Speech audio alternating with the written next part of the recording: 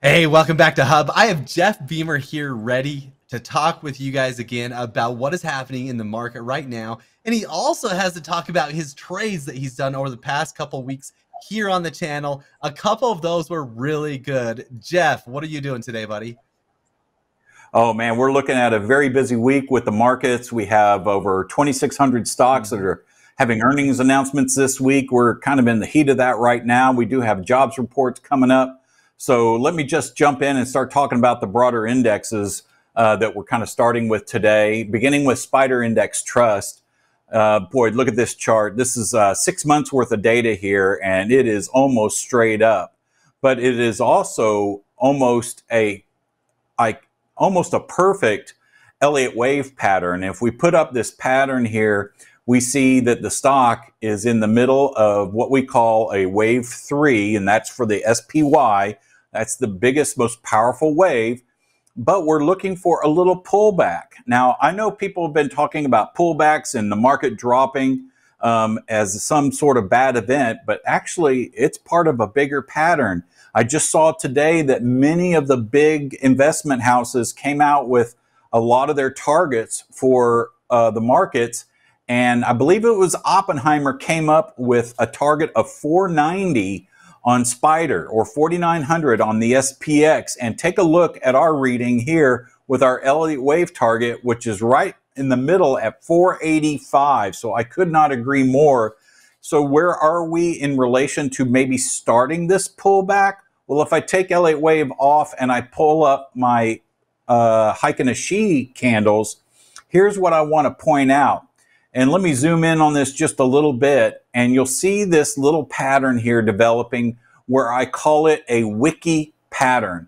All right, this Wiki pattern is when you have wicks on the tops and bottoms of the candles, and that usually indicates a change in direction. Now, again, I don't think it's going to be a big drop. I think we should just pull back down to that wave 4 target down here before the next advanced target upwards. All right, that would just be a good, healthy market, a good, healthy pattern to begin the month of August with, really. So let me kind of go back to my candles here, and then we will take a look at the NASDAQ, because those have been, the NASDAQ, well, it's kind of doing the same thing. And so when we pull up the Qs here, which will take just a second, as apparently I move a little faster than my chart does. No, yeah, go ahead. I can't believe how accurate the Elliott wave, that wave 5, predicted exactly what Oppenheimer was saying. How often does that happen, Jeff? That was crazy. When you pulled that up, the way it happened when you pulled that up, that was so cool to see that relation. And you pulled it up, like 490, and then I looked at that chart up there, hit it right on the button right there, 48, 485, well, that's 490. That's really cool. That's a target, right? And that's a target, and we'll see what it, if it comes through.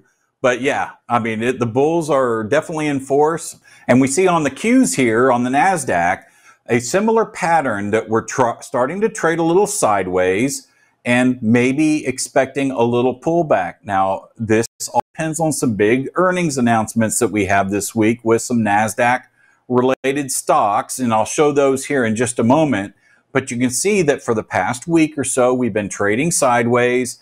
And if we put an Elliott wave count on, it would do the same thing. You can see the beautiful pattern here. Here. Oops, sorry, I moved a little fast here for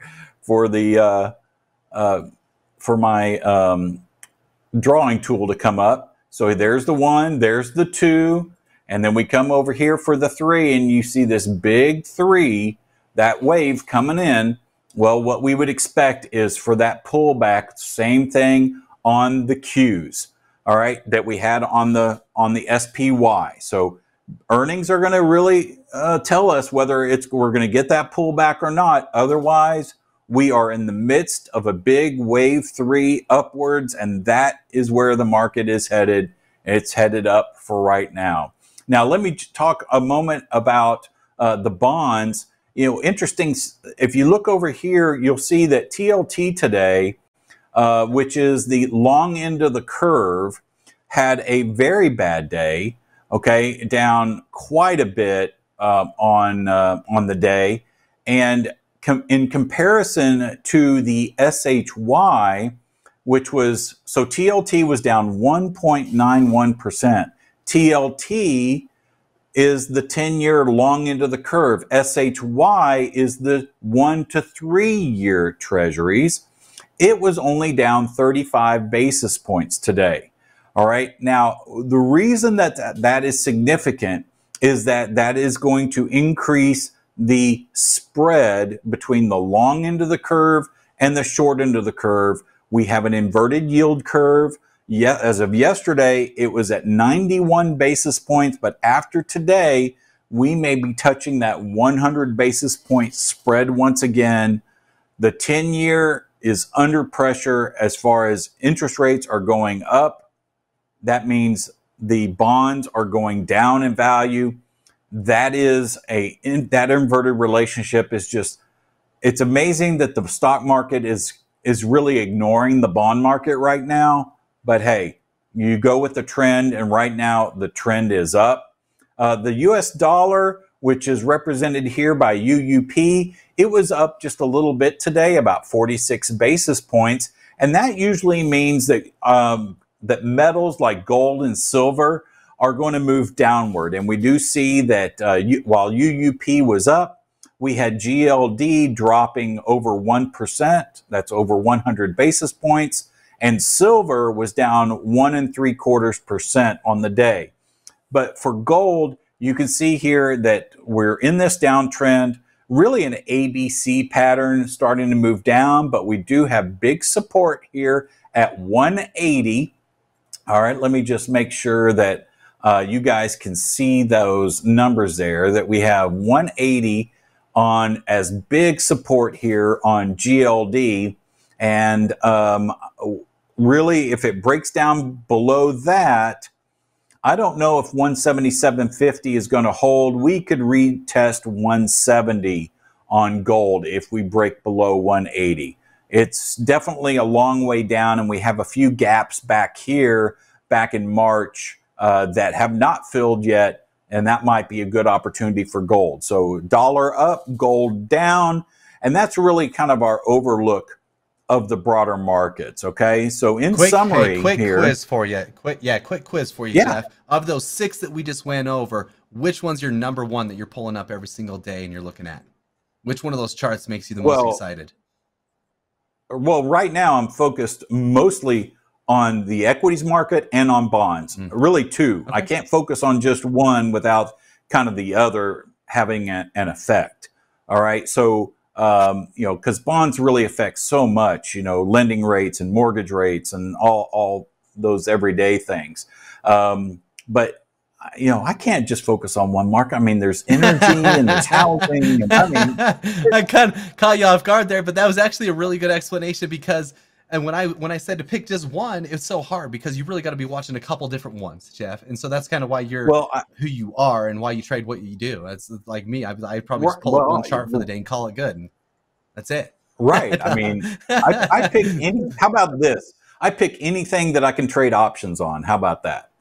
There you go. I like that. I like that 100%. What's going on around the world today, Jeff? So speaking of trading options, I saw a report today. In fact, Ed Tilley from the SIBO was on today talking about that options volume has doubled since 2019. Now, options volume has grown exponentially over the years. And to see that it's actually doubled over the past 5 years is pretty amazing. And that was just shows you your ability to trade, and that there's so much participation in the markets. Now, with that means that we have a lot of option volume around these big names that we like to trade. Okay, and so the week headline was really that a couple of stocks have earnings this week. In fact, I'm focused on really Apple and Amazon coming up as the two biggest names this week. And then also the jobs report that we have. Now, that's kind of that's getting buried in all the noise a little bit, but we're still keeping an eye on that report. But Apple and Amazon are two of the biggest. So before I talk about the other stocks that I'm kind of keeping an eye on this week, earnings are a big event. And when we have a week like this, where we have over 2,600 companies having earnings announcements, there's a couple of delta neutral strategies that really I love to play, and that's straddles and strangles. Now, we call those breakout strategies, where we anticipate, we're doing one of two things. We're either anticipating the stock will break out, or that the stock is going to consolidate and just be quiet. All right. And so we focus with the breakout strategies on specific stocks that have the potential to break out. All right. Now, two recent trades that we've talked about are AT&T, which is T. And I want you to just look at this particular trade. We did a very inexpensive straddle on AT&T at the money, buying a call, buying a put. The debit turned out to be around $89, which means we could do a couple of contracts and still have our risk at a very minimum, okay, which is the name of the game. Trade small, trade often. All right. And you can see here in the chart that the move for AT&T actually came prior to earnings. The actual earnings event was, well, the stock didn't really move. And so instead, we anticipated that, wow, with this big bounce, the stock might even bounce back down or race back up, and it did neither. Okay. So the day after the earnings event, in fact, 2 days later, we got out of this trade for just a $27 loss per contract. Okay. So very minimal loss, $27 per contract. So that's a loser. Now, what happens when these things do move and do move big? Well, another trade that we talked about was Omnicom. Now, if you recall, this was about 2 weeks ago. This was on our radar. In fact, it was highlighted in the little snapshot that I gave out. All right. Now, our debit here was a little bigger, so I just did one contract. But take a look at this. The stock doubled in 1 day, essentially. We put on that straddle, and the next day, after market close, we had earnings, and the stock dropped over 10%, okay, in the next morning, and that generated a profit of $540. In fact, traders who actually stayed with it because we had a little time left in our options would have made even more through the puts, because several days later, Omnicom traded downward, continued to trade down. But officially, we took that double, we took our money and ran. Now, you think about this for a moment. Whenever you have, if I go back to that AT&T trade for a moment, you can see that we had ultimately, with all three contracts, we had $267 at risk, but we only lost $81. On the Omnicom trade, we had $473 at risk and made $540 of profit. So when you start doing this with repetition and you have these winners that just keep producing numbers like this, and your losers just don't lose very much, it can make for an incredibly powerful strategy. All right. And this is my kind of earnings play strategy where we do straddles and strangles. Right now, we're hitting about 78% winners. So if you think about that for a moment, 78% winners, and your winners are averaging around $500 and your losers are averaging around $100, that is an incredibly powerful strategy. All right. So to continue with that theme, Jeff. I'm just kind of cutting here because you're saying so many different things, strangles, straddles, all this kind of stuff that I don't understand, as well as, many other people probably that are watching this video don't understand. So this is one of those things where if you are watching this video, put in the comments below if you want Jeff to do a quick explanation of a straddle and a quick explanation of a strangle so that we can understand these things better. This might be some homework for you, Jeff, because we need this education just as much as anybody else, because you already know this stuff so well. But I would love to hear your guys' comments below on this stuff. Anyway, hop back into this. This is all good stuff. Thanks so much. You know what? This is, in less than 60 seconds, I can give you a quick little summary because I have both of those charts pulled up here. That AT&T trade, this is called a straddle, where you buy two options, one call, one put, and you do it at the money. In this case, you can see we have the 15 strike puts here, okay, both on the call side and the put side. That is called a straddle. Stock can move either up or down. We'll make money, but we lose money when the stock goes nowhere. Now on Omnicom, this one's slightly different because we did two different strikes right here. This is known as a strangle. Okay, whenever you don't use the same strikes, you use two different strikes. In this case, we used 100 strike call and we bought the 97.5 put. Okay, that creates what we call a strangle. Both trades can make money, and in this case, this one was the big winner. So that's a brief little description of what a straddle and a strangle is. They're very easy. They're some of the earliest strategies that a trader would learn when they start trading options. They think it's the holy grail, but in reality, you got to find the right stocks. And that's why subscribing to our newsletter for Delta Neutral Trader is such a great way to trade, because I'm doing all that homework for you. All right. And lots of research goes into each and every one of these stocks. So let's kind of talk about the stocks that are on our list that have earnings up and coming this week, because there's a bunch. And out of 2,600 stocks, all right, I whittled it down to about 8. Okay. And out of those 8, I can tell you we're going to whittle it down even more. So here on the screen right now, you see that on Monday, we had over 300. Today, those numbers just keep going up and up and up. But here's the list on notable stocks to watch. We have Apple, we have Qualcomm, Caterpillar, we have Amazon, Amgen, AMB, PayPal. These are all stocks that that are noteworthy. Okay, but there's 2 on the list that really come to mind when I'm trading these types of strategies, both straddles and strangles. That happens to be AMD and PayPal. All right, so those are my 2 selections for the week. It's not hard. I don't even need to really show you the trade, because you use at the money strikes. Wherever PayPal is trading, you look at the straddle, and then you look at the strangle, and you see which one you might want to utilize. Same thing with AMD. You look at the straddle, you look at the strangle, which one might be better for you.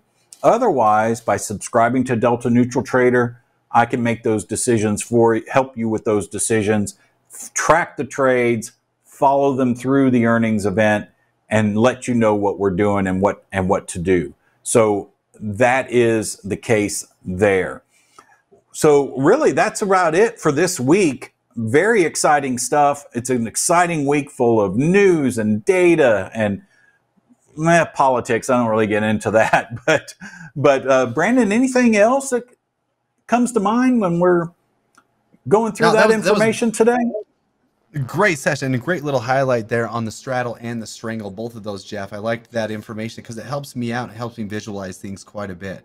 I would love to hear more on all these types of positions you put on, and I think we're going to do that. And you also do that over in Ewell Trader, where you can sign up for more courses right here from Jeff. Great session today, Jeff. I appreciate it. Thanks, Brandon. Look forward to, it'll be a great week this week. Looking forward to all the announcements. We'll do a summary next week and come with next week's offering, because we got more to come. Everybody have a great trading week, and I'll talk to you again soon. Take care.